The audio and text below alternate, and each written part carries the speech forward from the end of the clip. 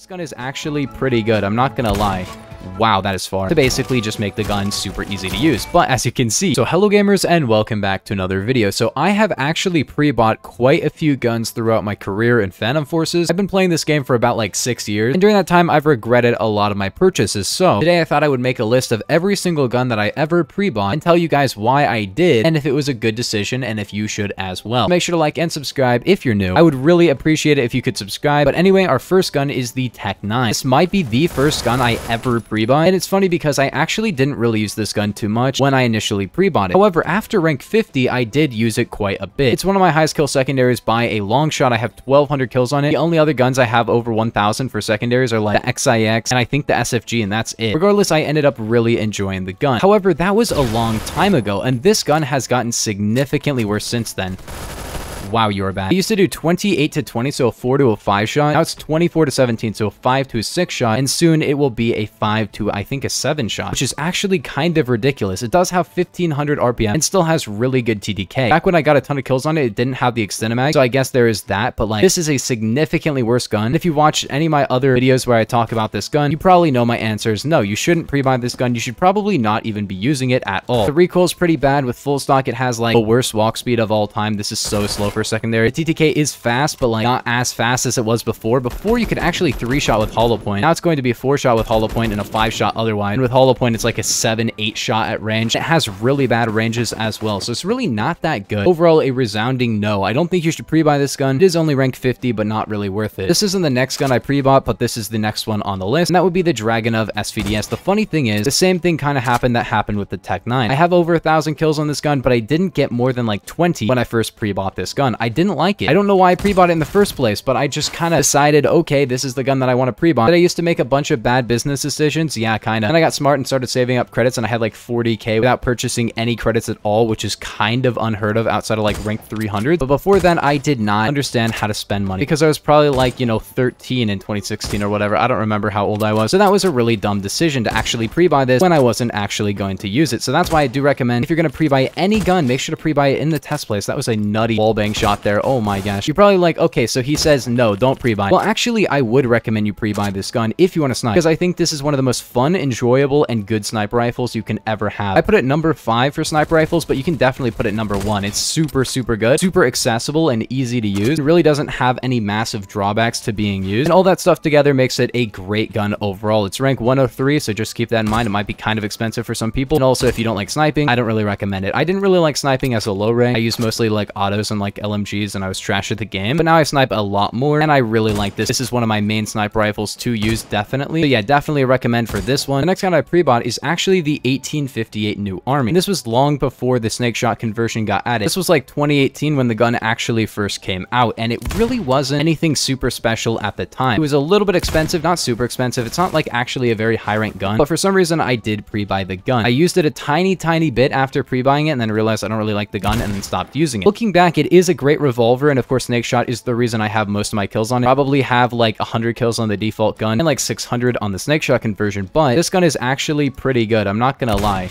Wow, that is far. So yeah, I can one-shot headshot to like 150 studs, maybe further, which is kind of insane, but the problem is it has pretty bad RPM. You can also use the alt fire for it, which will make the recoil really high with the cowboy barrel on the gun, but like if you run muzzle brake, you can spam. I do like using the 140 RPM version and going for the headshots because this thing can headshot really far. Do I recommend you pre-buy it? Not really. I think the Rex is probably going to do you better for spamming and do you better for like headshotting as well, because this is just, it's got annoying recoil. So overall, this is a no. It would have been a yes back when they had the extremely broken snake shot conversion, but now not so much. Another gun I pre-bought is of course the BFG 50. The BFG 50 is, you know what it is, and you probably already pre-bought it. But if you haven't pre-bought it, do I recommend you do? Well, yes and no. Surprisingly, it's not just a straight up no. I used this gun a tiny bit, but then again, I just didn't really like sniping in this game, and I was a low rank, but I did pre-buy the gun, and I don't really think that was a great decision, because I didn't really like sniping. I used like, you know, SMGs and stuff, and I still use mostly like SMGs and like close range stuff, but I snipe quite a bit more now, and I do have over 1,000 2,000 kills on this gun. It is one of my highest kill sniper rifles, not because it's great, but because it's very fun. So if you want a very fun sniper rifle, I do recommend this. If you want a very good sniper rifle, pre-buy the SVDS, or use the Intervention, the Remington. This is the worst sniper rifle in the game, but it is one of the most fun sniper rifles, if not the most fun sniper rifle in the entire game. But I bet a lot of people would disagree with me on that, because a lot of people probably do prefer the SVDS for having fun, because it's so good and it just feels good to snipe with. This is just fun because it's slow and it does big damage, but it also doesn't have like awful handling. It's just got a slow rate of fire. I just really like the gun. I think it's funny. Definitely not a great gun. If you're gonna pre-buy it for actually doing good, I don't recommend that. However, if you want to pre-buy it and have fun, good for you, dude. Like, it's actually pretty fun to use. The next gun I pre-bought is actually the M107. I didn't pre-buy the Hecate, and I actually pre-bought the M107 like 3 ranks early as a joke, but I did pre-buy it. It only cost me like 800 credits. That's how close it was to actually just being unlocked. And before the changes to this gun, maybe I would have recommended it. If you pre-buy this gun at like rank 20, people will get super mad, and also it'll be super expensive. It's like rank 170. That's going to be expensive. You may as well just pre-buy like the SVDS and then like an assault rifle and then have like a better class setup. The M107 by itself is going to be super expensive, and it's also super weird to use. It's not going to be that great for a low rank player. In fact, the Hecate is probably going to be more usable if you're a lower rank. Do I think the Hecate is actually better than the M107? No, I actually think the M107 is significantly better than the Hecate, but the M107 just has the weird quirk of not being able to torso kill up close, having weird recoil, and having really weird quirks with its aiming down sight. So overall, this is going to be a no for pre-buying this gun. But do I think that people shouldn't use it in general? No, I just think that it's not really the best pre-buy. Maybe because I was trying to get into sniping, I pre-bought a lot of sniper rifles. I think this is the last one that I pre-bought. Wow, that was a good wallbang. And this was the AWM. And I ended up liking this gun a ton, but at the time I did not. It's kind of just basically a Remington or Model 700. You don't really need it. There's also the fact that, like, I would say that the M1903 is an overall better gun, so I don't really recommend this one too much. It is good, and I do recommend it overall, but versus other guns in the game, not so much. The op conversion is very, very good, but I would say that this is definitely a no. Now we're on to some of the guns that I actually pre-bought as a high rank when I had my channel. Some of these were pre-bought with credits I got from stylists, but most of them weren't. The first one here is the G11. I did buy the G11 with my own credits, and I can say at the time that I didn't really recommend it, but overall, should you pre-buy this gun? Actually, yes. This gun is extremely busted. It's super good. Difficult to use and weird, yes, but like, it is probably one of the best guns in the entire game. That is the entire enemy team. Hold on.